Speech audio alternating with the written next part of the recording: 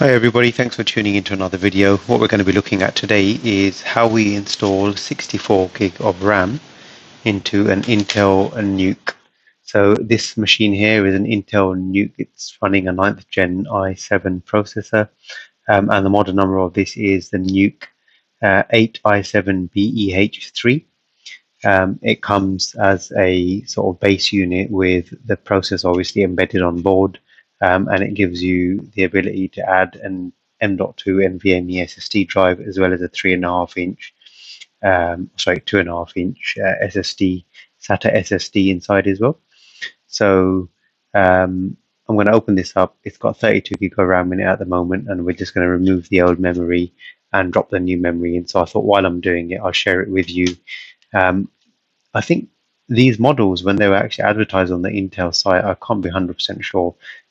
If I remember correctly, they were actually advertised as only being able to support 32 gig of RAM max. But if you actually look at the specs for the processor on the Intel website, it will tell you that the processor is able to handle a maximum of 64 gigabytes of RAM. And I know this will work because I have 3 of these units, of which one of them already has 64 gig of RAM in them. So I'm comfortably going to put this in without an issue, and I know it's going to support it. So let's pop it open. I'm just going to put a bit of plastic there so that when I turn this around, I don't scuff up the nice glazy surface of the NUC. Posi drive, if you haven't got one of these, get yourself one. This is a very nice Stanley screwdriver. It's like a little pen. It's got 2 ends to it. It has both straight and Phillips bits inside. Very useful when you're doing this sort of stuff, and very convenient pack away in your drawer as well. So first thing you're going to do is just go ahead and remove the 4 screws at the bottom. They don't pop out. These are the actual rubber feet as well. So when you unscrew them, what you'll see is there's actually a stopper inside that will stop it from coming all the way out. But as long as it's loose, you know that's screwed out enough. So just go ahead and loosen all 4 screws quickly. It should be a very quick operation and make for a nice short length video. Right, just get these open quickly. Right, okay, so they're open. Once they're open, what you'll see is if you pull it a little bit, the bottom will come, that bottom plate will come away from the NUC, right, completely, and there's no wires attached in there, so you can just remove it and you can put that aside. So inside you can see you've got your 2 memory DIMMs, and then you've got the NVMe SSD as well. This has currently got a Sabrent 1 terabyte disk in there. Nothing special, but it does the job. If you're interested, I have 3 of these. What I use them for is I actually use them for a VMware cluster. So this is running an ESX cluster, or this is one of 3 nodes in an ESXi cluster, and they're really nice machines for this sort of a project. I use them a lot for lab work and sort of training myself for my job.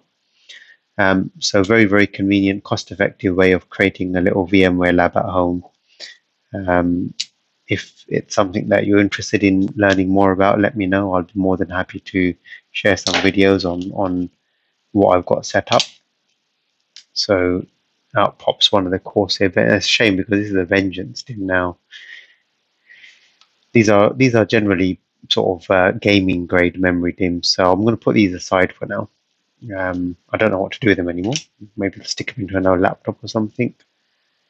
2 16 gig DIMMs there coming out, so that's the old memory out, and we'll get the new memory in.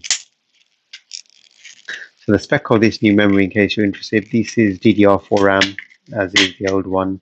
This is 2666 megahertz memory, if I'm not mistaken. Yes, it is DDR4 2666 SODIMMs, and obviously because it's a 64 gig kit, each module itself will be a 32 gig module, as you can see there. So to pop them in, what you'd quite simply do is you'll just line them up, make sure you've got it the right way around, because there's a little pin there that needs to line up with the plastic inside the actual memory modules bracket, and you just push it down. You push it down enough and the clips on the side will just lock back in place, and you know that's in, and it literally is as simple as that. So we'll go ahead and do the second one. Again, I'll hold it up to the camera and try and do it so you can see what's happening. So there's a pin there it's more to one side than it is to the other, so you can't really put it in the wrong way, and that's why they've designed it like that.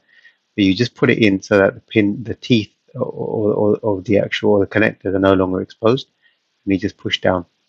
And as long as there you go, push down enough, and they're going to clip into place. There you go.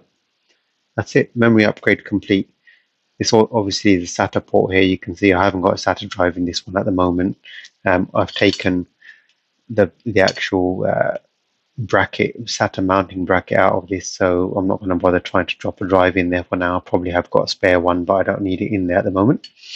So once you've got that on, all you want to do is make sure you line up this in the correct direction. So it's got an arrow pointing to the front.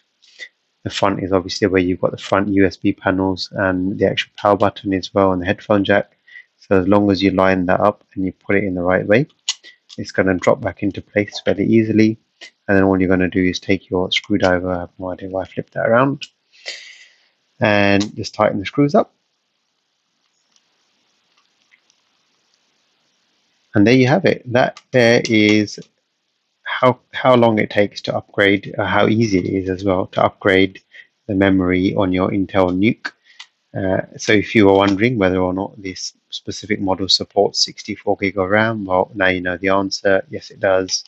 And if you were wondering how easy or difficult it might be to upgrade memory on one of these, maybe you bought the unit off a website where everything was already installed and you hadn't opened it yourself, but you're at a point now where you wanted to open it and upgrade it. Well, now you know it's not difficult at all. You don't need to get someone else to do it for you. You just go ahead and upgrade it yourself. And there you go. So thank you very much for tuning in. If you have liked the video, please leave how do I do a thumbs up there? There we go, thumbs up like that. And if you haven't already done so, please hit the subscribe button in the corner over there somewhere. There's a little subscribe button. Please do hit that so you'll be notified of any future upcoming videos that I'll be posting on YouTube on the channel. Thank you very much once again. Take care and all the best. Bye-bye.